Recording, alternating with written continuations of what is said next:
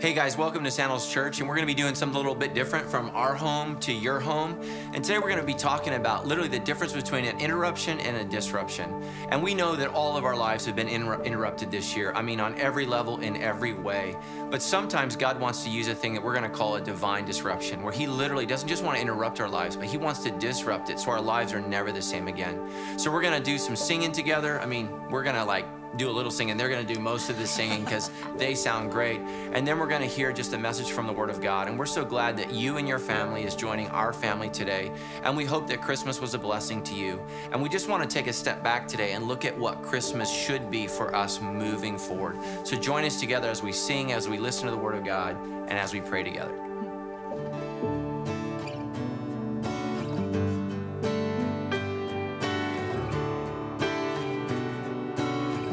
We sing this with me.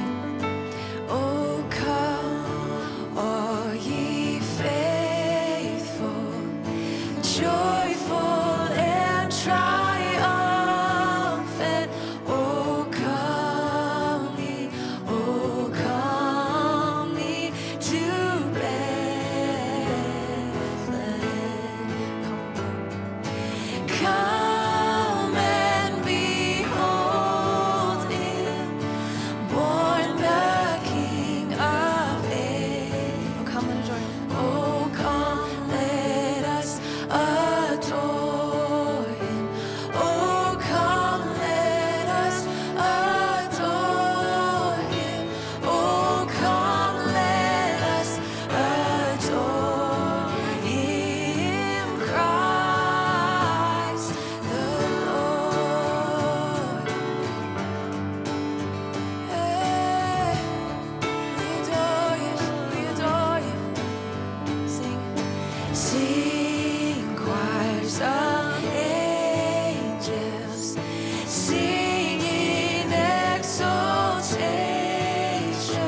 Oh, sing, all ye citizens of heaven above. Glory to God. Glory to God. Glory in the highest. Oh, come, let us adore Him. Oh, come, let us adore Him. Oh, come, let us adore Him, Christ the Lord. Let's sing that again. Oh, come. Oh, come, let us adore Him. Oh, come, let us adore Him. Oh, come, let us adore Him, Christ the Lord.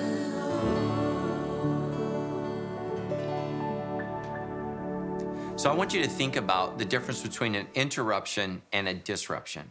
And I realize a lot of it's just nuance, but I want you to think through this because our lives have been interrupted. COVID has happened, all of this stuff has gone on. It's been very, very difficult, and so many things that we planned have been interrupted. But what I think God wants us to do during this process is He wants what I'm calling a divine disruption. So an interruption is an act or an instance of interrupting. Now, when I was a kid, I was told you couldn't define the word by the word. Dictionary.com didn't have my English teacher, but they said it's an act or instance of interrupting. It's a temporary cessation or an intermission. So in other words, an interruption is what I wanted to do is stopped, and then there's a period of time, and then I go right back to what I was doing. But a disruption is a forcible separation of division into parts. It is a radical change, listen to this, especially involving the introduction of something new. So the difference between an interruption and a disruption is interruption, I'm doing what I want, there's a pause, and then I go back to what I want. A disruption is I'm doing what I want, there's an interruption, but I can never go back to the way I was or what was happening. And so a lot of us, Christmas is an interruption. For a moment, we remember family, songs, friends, we get all sweet, and then we go right back to the way that we were. And Christmas is supposed to be a disruption. It so radically affects us and changes us that we can no longer go back to the way things were. We're not interested in an intermission. We're interested in literally a transmission of something new and amazing from God. And so COVID has been an interruption, but Christmas is a disruption. And so let's take a look at Luke 2. You can read this together on your own afterwards to your families. But in Luke 2, it says, in those days, a decree went out from Caesar Augustus, kind of like our Governor Newsom, right? He's from on high in Sacramento. He just gives us a decree.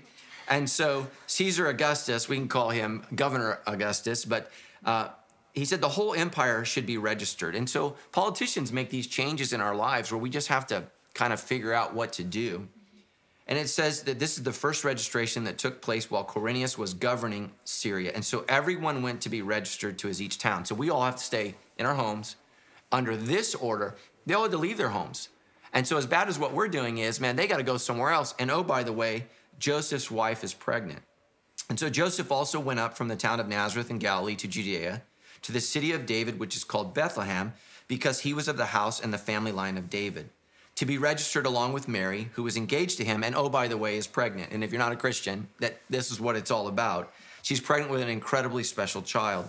And while they were there, the time came for her to give birth, and she gave birth to her firstborn son, and she wrapped him snugly in a cloth and laid him in a feeding trough, because there was no room for them in the inn or the lodging or any place in the entire town, because it's packed. In that same region, here's another interruption. Shepherds were staying out in the fields and keeping watch at night over their flock. And then an angel of the Lord appeared before them and said, literally, do not be afraid. Why? Because they're terrified, they're frightened, they're freaked out. He said, I proclaim to you good news of great joy that will be for all the people. Today, a Savior, who is the Messiah of the Lord, is born to you in the city of David. And this will be a sign for you. You will find a baby wrapped snugly in cloth and lying in a feeding trough. And so what was an interruption for Mary is ultimately going to be a disruption for them, because this baby, in an unusual circumstance, I mean, nobody wants their baby to be born in a barn. Nobody wants their baby to be placed in, a place where animals eat. But that's the sign. That's the sign that your life, my life, our lives are never going to be the same again. And then instantly, suddenly there was a multitude of angels, a heavenly host. So we had one angel that was speaking, and that was scary enough. Now we have a whole group of angels praising God and saying, listen to this, glory to God in the highest and peace on earth. And no matter where your life is today, peace on earth and goodwill toward you.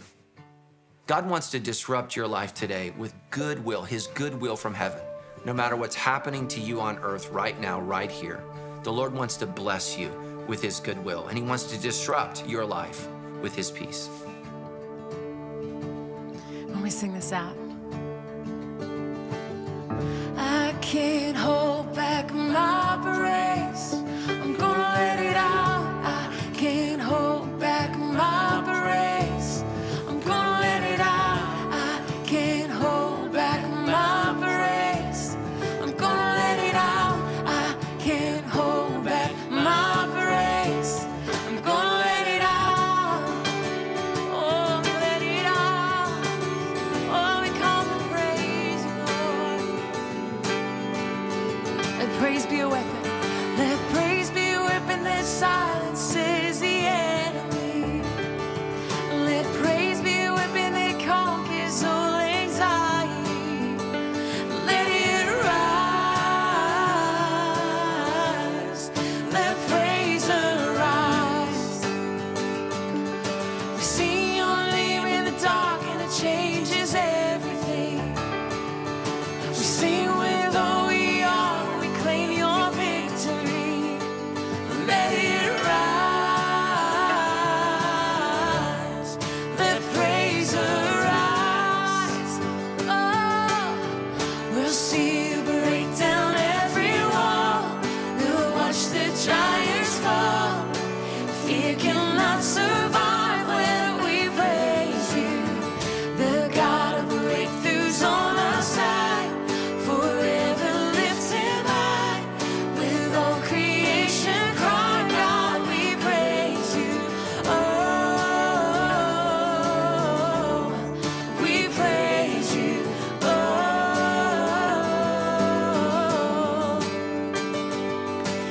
This is what living looks like.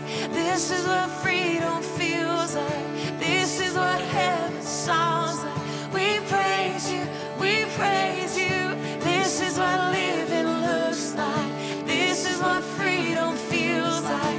This is what heaven sounds like. We praise you, we praise you. This is what living looks like. This is what freedom feels like. This is what heaven sounds like. We praise you, we praise. I can't hold back my praise. I'm gonna let it out.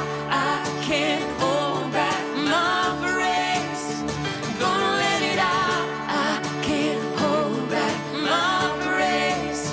I'm gonna let it out. I can't hold back my praise. I'm gonna let it out.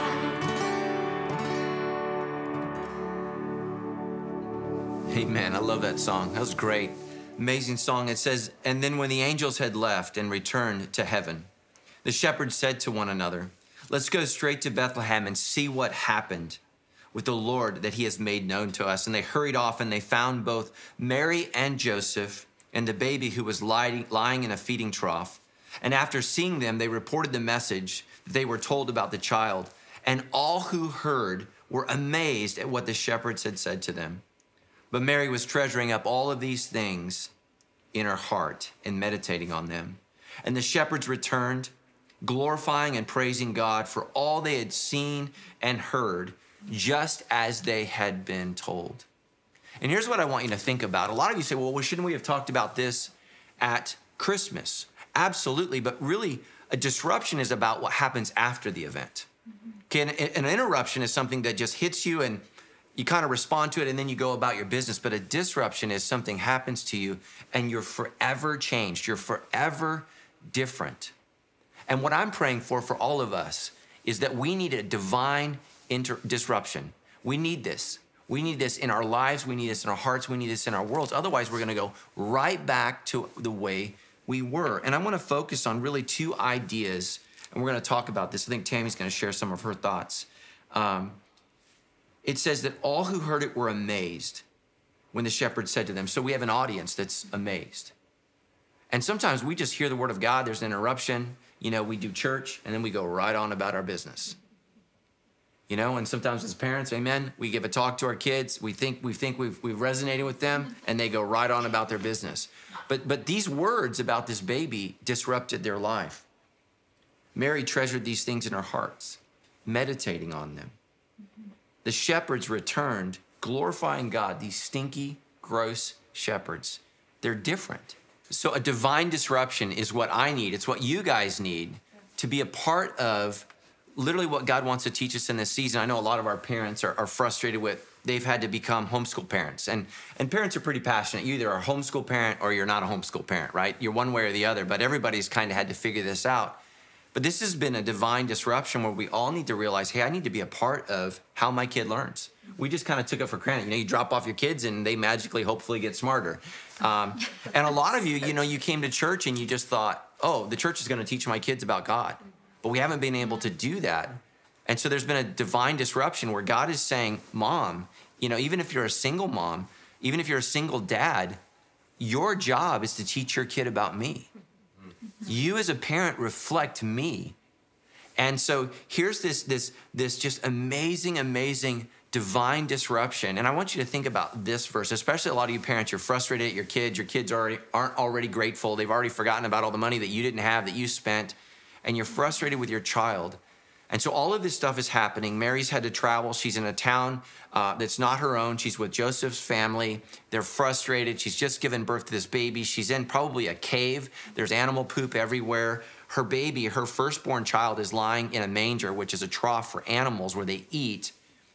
But she's told all this stuff by the angels, and she's hearing all of this commotion about this baby that's born. And it says, but Mary treasured up all these things, pondering them in her heart. Because Jesus isn't an interruption for her. He's a disruption. She's probably 12 to 14 years old. Think about that. Up to this point, her life has been all hers.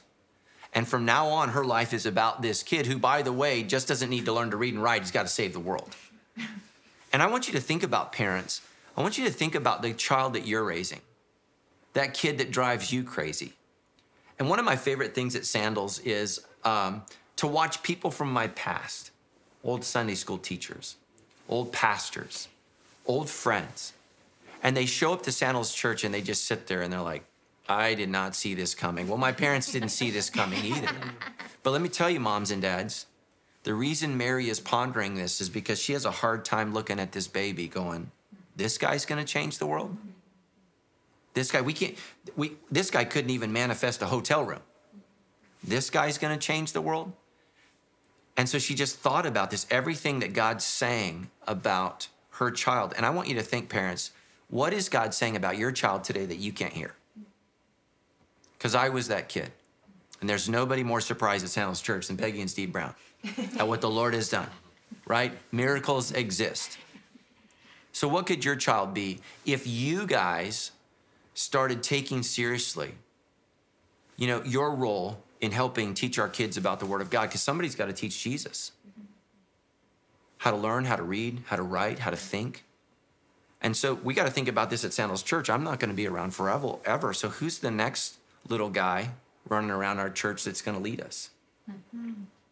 And that guy is probably a terror in our church. I was sitting at church when you were singing a couple weeks ago. You and your daughter were on stage, and there was a single mom in front of us. Do you remember? 3 boys, 1 girl, all under the age of probably 6. About halfway through the message, one of the boys, did you see it? He just whacks his brother in the face. And they're sitting in front of us. And I just thought, oh, what a problem child. And then I thought, what if that's our future pastor? Right there, man. He's distracted. He's interrupting what I need to hear from God. And what if that's not an interruption? What if that boy is the disruption? And God is saying, he's passionate. He could let his brother know, you need to listen. And that poor single mom, she was all the way at the other end, as far away from her kids as she could be, because we don't have children's ministry for her kids. And I just thought, instead of being critical of that kid, and that's what a lot of us do, why aren't they quiet? The question is, Lord, what do you want me to do to help teach this kid to know and love you? Because a lot of you are frustrated with the way our world is, the way young people think. But who has allowed their life to be interrupted so that they could be a divine interruption in the child's life? You and I, we're not saved unless Mary and Joseph allow their life to be disrupted forever. So a little bit, and by the way, you say, well, I don't have any kids. Joseph, that ain't his kid. It's the Lord's kids. And all these kids at Sandals Church that think about this, they haven't been able to go to church. It may be over a year. We're trying to figure it out. We got a lot of work to do to catch up and teach these kids, not to live like the world, but to live like Jesus. And so Mary just pondered this in her heart. This interruption is stinky. Stinky strangers show up. You have any idea what sheep herders smell like? Shepherds, man, it's gross. They've been out at the field, and they show up to your baby's party. These are not the people you want there. You just gave birth to a kid. I remember Tammy, you didn't want to see anybody. She's like, nobody's coming in, everybody out, no pictures. Your mom's like taking pictures of everyone, even strangers, the nurses we don't know. And here's these random dudes. Who knows what they were doing out in the field before the angels show up? But the angels show up, and it says, and when they saw it, they made known to him, saying, we've been told concerning this child. Man, we all need community to speak prophetically over our children, to speak prophetically over relationships. Hey, there's more to this story than what you see. I want you to know that an interruption, right, is one kid smacking his brother. A divine disruption is the Lord prophesying and speaking about that child. We're in a barn, but these shepherds are saying the Lord has spoken. The Lord has spoken. A couple of years ago, Ethan and I were at 7-Eleven, and my son used to love Slurpees. And so we would do mandates. And so the only thing about mandate is mom can't come. It's just men. We do man things, which really was nothing. Like we would go get a milkshake or something. But he loved it. And so, secret. It was secret from mom. It was man time. And he wanted to go to 7-Eleven, and we went to 7-Eleven, and we got a Slurpee. And as we were walking in, there was a very scary homeless man sitting out front. Now, this is not a condemnation of all homeless people, but you've all ran into that one person where you're like, okay, there's something off here, maybe particularly spiritually off.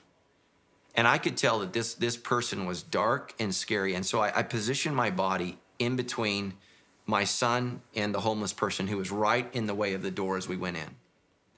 And I made eye contact with him because I wanted him to see that I saw him. And he looked at me and he said, I'll never forget it. He said, you are a man of God. He said, you pastor a church and you speak for Jesus. It was one of the most frightening but powerful things I'd ever seen. Clearly, spiritual things were at work in this man's life. And I said, how do you know that? And he said, the Lord told me. It was amazing. What I thought was an interruption, what I thought was just maybe, an unsafe moment with my son turned out to be a word from God. And so I realized that sometimes God speaks to us in different ways. Sometimes he uses a donkey, because sometimes it takes an ass to speak to an ass. Pray about that if that's you. And sometimes God uses something scary, like stinky shepherds, to come into my home. Are these guys going to rob us? No, they came to praise your son. They came to praise your son. And I just want to challenge you. We all need to be divinely disrupted. And one of the ways that we do that is by going to church. And I think that's one of the things that's been interrupted in our lives. And that's one of the things that we watch, right? The online attendance goes up and goes down, and it goes up and it goes down. Every single one of you, every single one of us needs to be disrupted every week by God with a divine word. To keep my life divinely disrupted, I need those shepherds speaking to me. Here's what the Lord says about your life. Here's what the Lord says about your marriage. Here's what the Lord says about your finances. Here's what the Lord says about your children. Because without divine disruption, we're all discouraged. So how do I get that? I get that by listening to messages. And some of you, you're just with family today. You're like, I don't even know what this is. This is a divinely appointed disruption. And next, we need God's word. We need God's word. The Bible is a light unto our path, and we need that. And God shows us the way. And we constantly need to be disrupted. I know, Tammy, you wanted to share just about, you've been reading through Matthew, the book of Matthew, and you were just moved by what Jesus constantly did in the lives of people. Yeah, in the idea of thinking about disruption versus interruption, I kind of think we interchange it. So as I've been thinking about that, and I'm thinking about what I'm reading in God's word in Matthew, it's just, we think of disruption as such a negative thing. But all throughout Jesus' life, from the day he was born, which was a disruption, to the day he died, which every interaction he had disrupted someone's life forever for the better. And so I'm like, what needs to shift in me personally, that when I think of things as disruptive, to be able to pause and say, what does maybe God have for me in this? I know in this year, you and I have had, like everybody, a lot of disruption in our life. And it wasn't until the other side of it where we went, that was actually good for us. Yeah. And that's what I think of. I think when Jesus healed someone who was blind, forever now they see. Someone who couldn't walk, forever they're disrupted, they walk. Now everything was different for the better. And we think of like, oh, that disrupted, or this was disruptive, or that person's disruptive. And I'm just like, what needs to shift in our perspective to stop seeing disruption as bad, but to see it as a trajectory for good. Because that's every time Jesus interacted, it disrupted someone, and forever they were better. Yeah. And this year that's been so disruptive. I mean, we've had relationships change, situations change, finances change, location change. Everything's been disruptive. And now that we're on the other side of it, we can see like, this is actually a better way. This is actually a better thing. We've actually had a better rhythm for our life and our relationship and our time with God. And so I think that we as a people need to shift how we see something that's disruptive. Yeah, amen. Like we can be interrupted, but like you said, it goes back to the same old, same old. But a disruption changes, and everything Jesus disrupted was better on the other side. And that's what I just think of Christmas. Like everything is better on the other side. Yeah, amen. So Luke 2:18, it says, and all who heard it wondered at what the shepherds had told them. One of the ways that God disrupts us is not only through a sermon, like right now God is speaking to you, but God disrupts us through the reading of his word.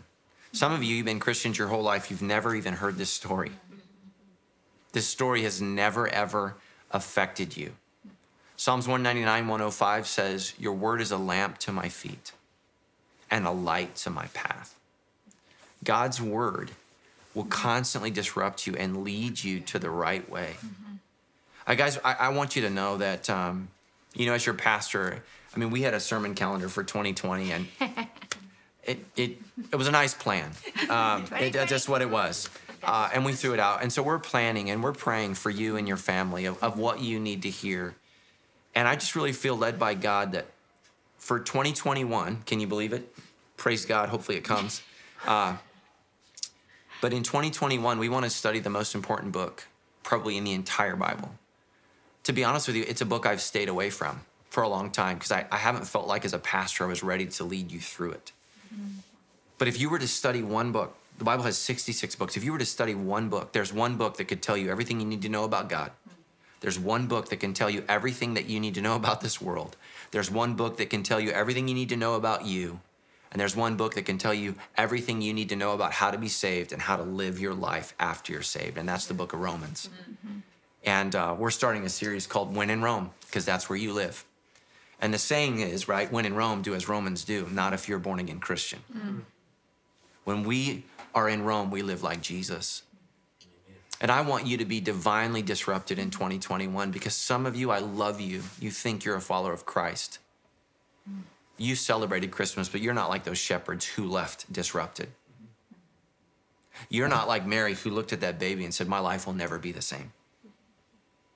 Some of you, you're only going to look back at this Christmas again next year and it's never going to change you. The book of Romans is going to teach you how to be changed. And we need to study it. So we need to listen to it preached. We need to read it. We need to study it. That's what we're going to do for 24 weeks. Psalms 90:12 says this, so teach us to number our days. The old translation said it this way. We don't use the word brevity, but it says teach us the brevity of life. Life is short. Some of you, you thought you were invisible. You thought you were gonna live forever. Did I say invisible? Invincible. Invincible. If you're invisible, you're a superhero. We knew what you meant. Yeah. Invincible. I need to enunciate. And COVID has taught us, man. It doesn't matter how old you are. It doesn't matter whether you're the president of the United States. It doesn't matter whether you lived in a bunker. Some of my friends that have been the most protective of themselves during this time have gotten it. And so COVID has been an interruption that says you can die. Doesn't matter who you are, how powerful you are, how rich you are. Your life is brief. Well, the scriptures always taught that. And if you're a Christian, this shouldn't be a surprise. And we have to think about what we're living for. So teach us. That's what the Bible says. Teach us, God, to number our days. Part of the reason some of you live like fools is you think you're going to live forever. Only Jesus offers forever life. He's the only one. He's the only one that offers eternal life. You cannot muster that up yourself. And so we need to learn life is quick, life is short. It can be over in an instant. And some of you before COVID, you got to live in a make-believe world. I was gonna say, it's like COVID has reminded us all that we could die. That's an interruption, but the disruption is it's reminding us how we should live. Yeah. So last Thanksgiving, your mom almost died. Thanksgiving 2019 was the worst holiday we've ever had. Yeah. We were in Loma Linda University Hospital, and for those of you who aren't from Southern California, it's one of the leading hospitals in the world. And the doctor came to us and said, Tammy's mom is the sickest person in the entire hospital. That's not a race you want to win. And if she didn't get a liver transplant, she would die within hours, the longest days. And so we got to walk with her through that process. And here's the blessing of near death. Death teaches you about life. Almost dying teaches you how to live. And that's what the Bible's going to teach you, that life is brief, life is short. And Tammy and I, we rented a boat at a lake, and Tammy's mom wanted to come, and I was nervous. She just had a liver transplant. She's still not as strong as she needs to be, but we went out on this lake. And she never asked us. She never took a vote. How many people think I should jump in the lake? Because I think all of us would be like, no. And before we knew it, man, she just jumped into the lake. And to be honest, she's probably not the best swimmer anymore. So she went in, and she went down, and I was like, oh no, because I know Tammy's not. So I'm the one that's going to have to pull her back onto this boat. 100%. And so, I mean, I just watch her go down, down, down, down, down. And praise Jesus, she started to come up, up, up, up, up. And she came up and she had this gigantic smile on your face. And Tammy's like, Mom, what are you doing? And she said something. She said, I thought to myself, I never know if I'll be able to jump in the lake again. And so she did it. Death is a wonderful teacher. It's why the Bible teaches us to number our days. And some of you, you're so certain that you're going to have a next Christmas. You know, Tammy and I, we celebrated this Christmas this year without a good friend. And he didn't die of COVID. Somebody that we loved, that we thought for sure would be with us, you know, at least at this Christmas and for many to come. And so, you know, let the Bible teach you. Hug those relatives, hug those kids, hug those grandmas. Be thankful for that. For some of you, you didn't even get to see grandma and grandpa this Christmas because you wanted to protect them. So let's make sure when we get through this COVID, and we will, let's make sure that we hug grandma. Let's make sure that we hug grandpa. Let's make sure that we're good to one another. Let's make sure that we care for one another. Let's let Christmas change our lives. And what Jesus gave us permission to do is love. Because at the end of the day, I don't have to be afraid of COVID. I can love you. I can be with you guys. Because the worst thing that happens to me is I go to be with Jesus in heaven. That's the worst. I know who has my soul. And Christmas means God sees us. Christmas means God came to us. Christmas means Jesus wanted to save us. And that's just such great news. So let it disrupt you. Have a conversation. Sometimes we talk about what went wrong at Christmas. You know, I always make fun of, especially when we were early married, all the desserts that her family would make. She had a crazy old uncle, and I always wondered what was in it. And, you know, I would tease, you know, his Jell-O had fabulous things in it that maybe, you know, like vegetables in Jell-O you might not want. But, you know, those are great memories, and those are things that we need to be thankful for. So let me encourage you. Don't let church end, even if we're disrupted. Say, okay, Lord, what do you want to teach me? What do you want to? And some of you were like, oh, I'm not watching church at home. They changed it. Well, maybe this needed to be a divine disruption to get you to settle down, to realize you're not nearly as big a deal as you think you are, and to say, you know what, Jesus, I need to be thankful for you, and I need to be changed because of you. So thank you for joining us. We're going to worship together a little more, but I just want to pray for you. And I want to pray that you would give the Lord permission and say, God, disrupt my life. Disrupt it. I don't want an intermission. I want a divine disruption. Let me pray for you. Heavenly Father, I pray that you bless this family that's listening, this person. Lord, even if they're sitting alone, God, I pray they know right now that you divinely disrupt them and they would know they're not alone. God, and I pray that you would help them to love the family. Maybe they didn't want to watch today. They didn't participate. God, help them to just wonder, God, what might you do in their life? To that kid who's uninterested, to that child who's not in church, to that spouse who's wandered away. God, what might you do in their life? What might you do in us to reach them? So Lord, help us to stop and just thank you for who you are today. God, I pray that you bless all who are listening, all who are watching, from our home to theirs. God, from your home in heaven to their home on earth. Bless us, Lord Jesus. We love you and we thank you for the divine disruption of Christmas.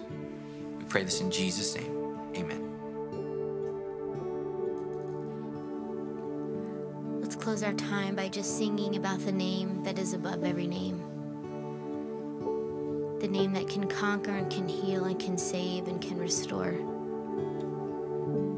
Sing this with me. You were the word at the beginning,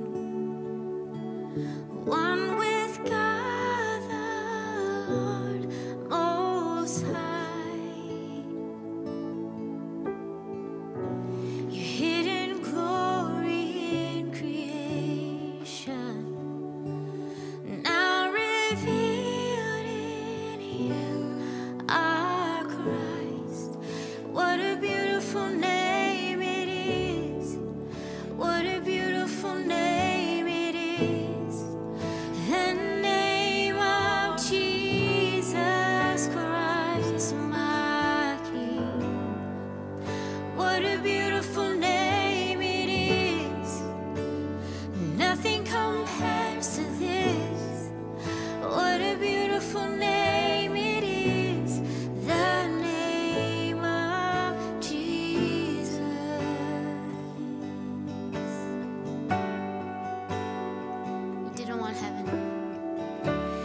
didn't want heaven without us.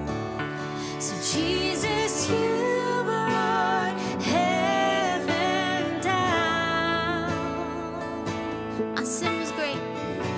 My sin was great. Your love was greater. What could separate us now? What a wonderful name it is. What a wonderful name it is. The name of Jesus Christ, my King. What a wonderful name it is. Nothing compares to this. What a wonderful name it is. The name of Jesus. What a wonderful name it is. The name of Jesus.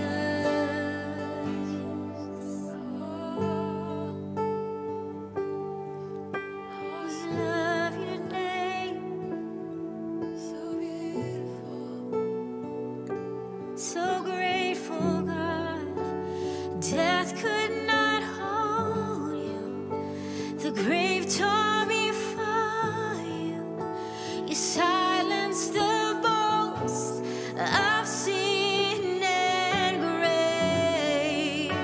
The heavens are roaring, the praise of your glory. For you are raised to life again, and you have no rival, you have no equal.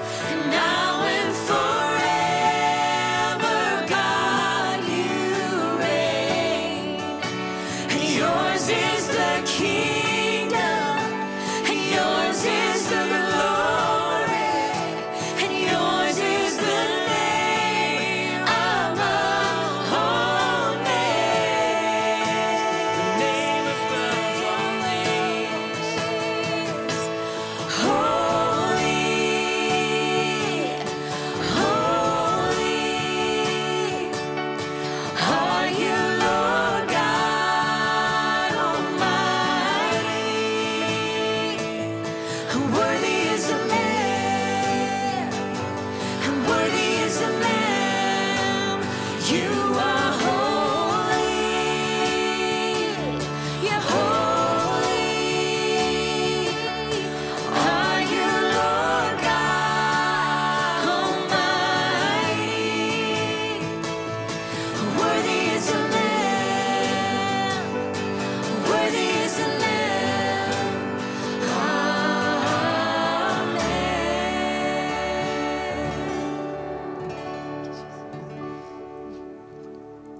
We just want to say thank you that you would take time out of such a special weekend to be with us, and to Pastor Matt and Tammy for letting us come into your home and share such a beautiful moment with you and with our church. As Pastor Matt said in his message, the book of Romans has so much value and insight for your life. And it doesn't matter where you are on the spectrum of faith. If you're curious, if you're a follower of Jesus, if you've followed him for years, this series is going to be life-changing. And so it actually starts this very next weekend, January 2nd and 3rd. You can go to sandalschurch.com to find all the locations for a campus near you, or join us back here online. But you don't want to miss this series, so please join us and invite a friend, and have a rest of a blessed holiday season.